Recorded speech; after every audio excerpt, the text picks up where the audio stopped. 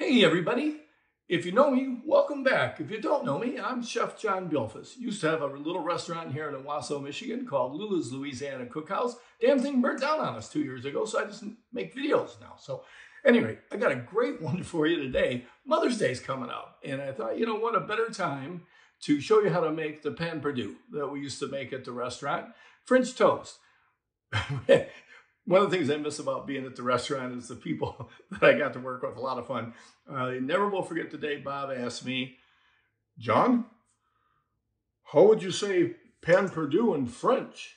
Well, anyways, so here we go. Let me show you how to make this wonderful, wonderful treat. It'll be great for Mother's Day or any other day. So let's get at it.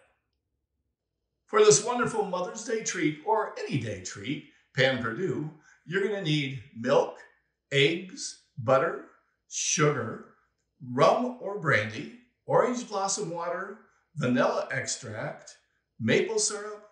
All the maple syrup we had at the restaurant for 10 years came from Mr. Gay Sugar Bush, a guy named Bob, different Bob. Great guy, was always there in 10 minutes if I ran out of maple syrup. Hit him up. I'm going to show you how to get a hold of him at the end of the video here. And now back to the rest of the ingredients. Confectioner's sugar, French bread, pecans, and a lemon. So I had a grandmother, Grandma Bertha, who lived in Shreveport, Louisiana. And in her yard, she had pecan trees. And every year she would send us a pillowcase full of already shelled pecans, like 30 pounds maybe. And so we always had pecans in the house. And what I'm going to show you is how my mother butter roasted the pecans, the same way we did it at the restaurant. No coincidence. To butter roast these pecans, just add a couple tablespoons of butter to a saute pan.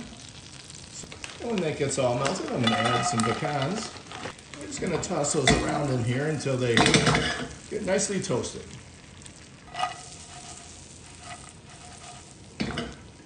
And that's about how we like them, right there. Turn off the burner. Give them a good salting. We'll just set those aside. Now in this step, we want to warm our rum. I'm using rum here. At the restaurant, we use brandy. Either one is going to be just fine. We're just going to warm it up a little bit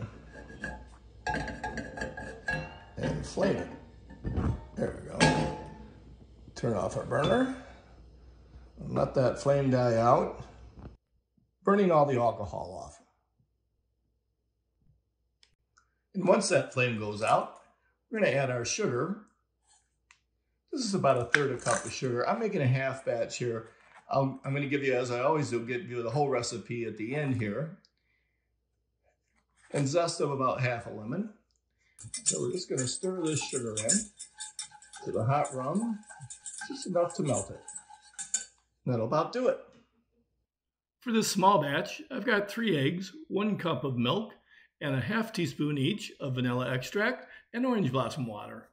We'll mix that up real good. Then we'll stir in our rum, sugar, and lemon zest mixture.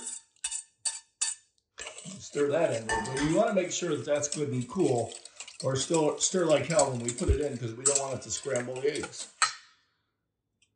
There we go. So now we want to soak our French toast, Pain Perdu, and our egg mixture just a couple minutes. It really kind of depends on the bread. You don't want to soak it so much that that bread's going to fall apart. And while that's soaking, I'm going to heat up 2 tablespoons of butter in my pan. I've heated up this butter, melted this butter over medium-low heat. I don't want to cook these too fast. I want the inside to be done without the outside being too brown. So I'm going to put these into our pan.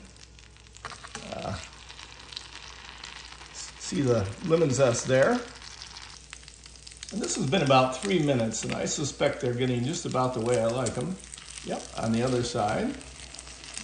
Let's go ahead and flip these. And we'll give them about 3 minutes on this side. And these are looking just right, so I'm going to go ahead and plate them. And the way we finished these at the restaurant was we're using my friend Bob from Mr. Gay Sugar Bush maple syrup. It's wonderful, wonderful maple syrup. Then we'd sprinkle on a little bit of powdered sugar, just a little, and cover it with our chopped butter roasted pecans. Well, there you go.